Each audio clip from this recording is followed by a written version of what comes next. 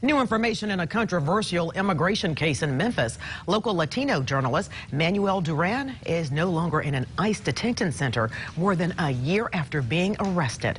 Duran's family drove to the facility in Alabama today to post his bond, and they are heading back to Memphis.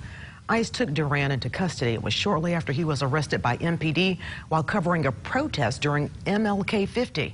Immigration officials say it stemmed from his failure to appear to a 2007 immigration court date. Now, as part of his release, Duran was ordered to show up for all court hearings.